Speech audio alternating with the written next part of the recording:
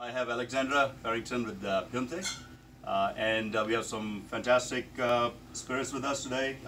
Some mezcal, some rums. Some rums. So you know, mezcal and tequilas are really popular these days. Yeah. So a lot of people don't know, but all tequilas are mezcals. Yes. Right? Yep. But not all mezcals are tequilas. Exactly.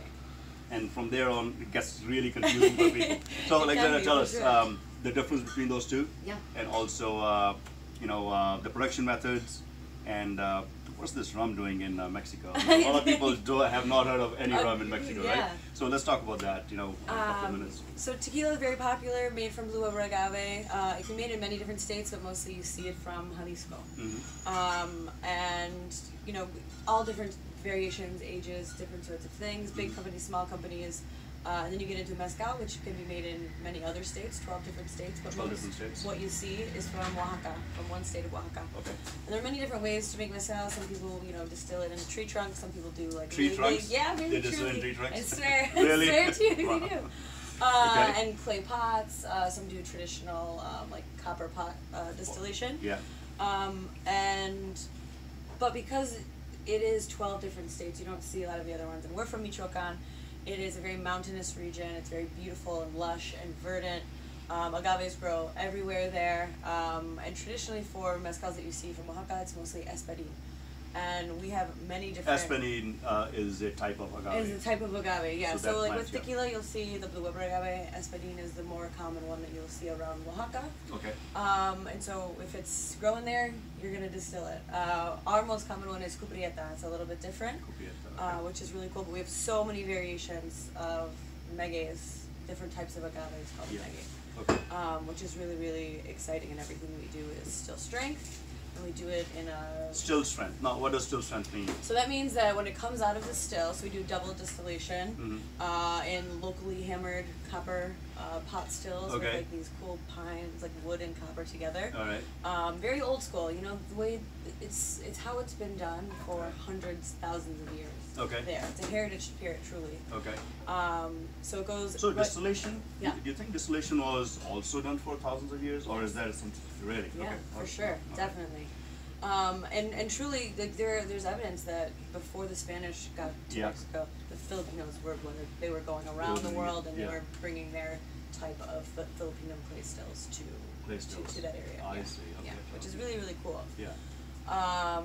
Where were we now? So yeah, no, I mean, listen, I think when we talk about these spirits, we lose people right at agave or maguey, So for tequila, the maguey or the plant, the agave species has to be blue weber agave. Blue weber agave, right? Sí. So you can use that for making mezcal too. We can. But we within that, actually you have hundreds do that. of other magueys. Oh, Yeah, so we actually do. So we take blue weber agave because it grows all over the place, and we take it. And this is basically how tequila would have been made before industrialization. We're not gonna call that because we're not from the area. Yeah.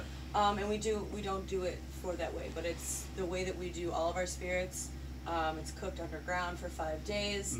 It's not super heavy on the smoke or anything. It's open top fermentation, so just like wild spontaneous fermentation. So you're not using any yeast strains? No.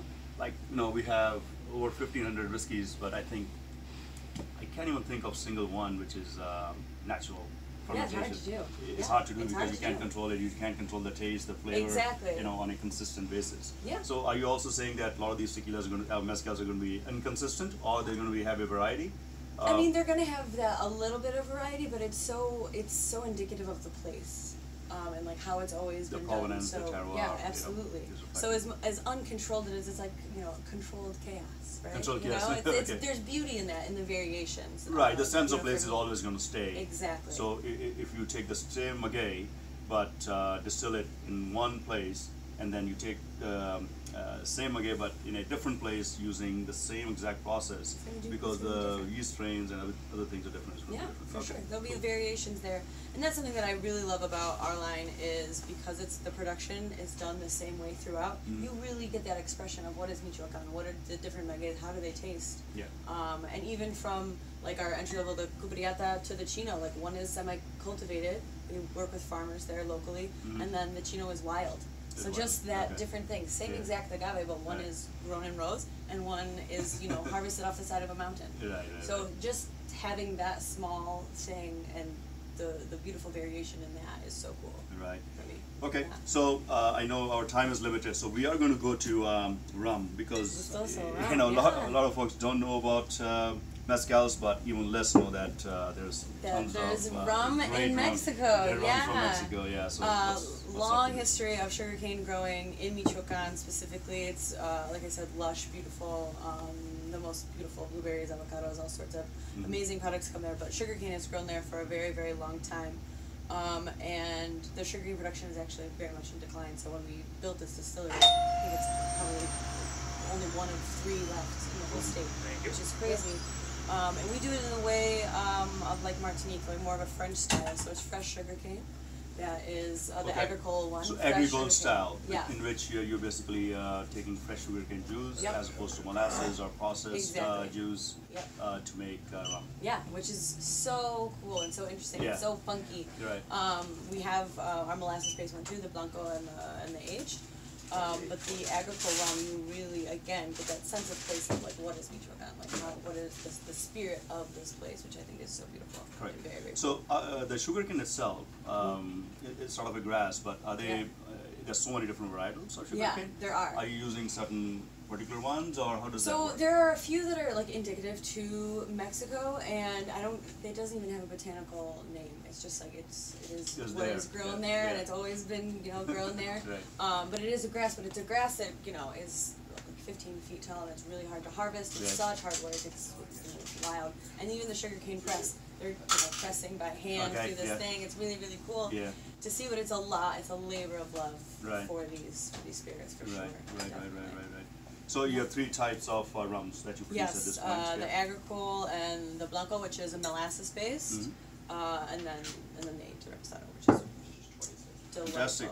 So I know you don't have a tight schedule. We don't have time to taste today for our customers, but hopefully we can get you back in sometime in the future. Let And me know. all right, very good. Thank you. Cheers. Thank you so much for today. Thank you.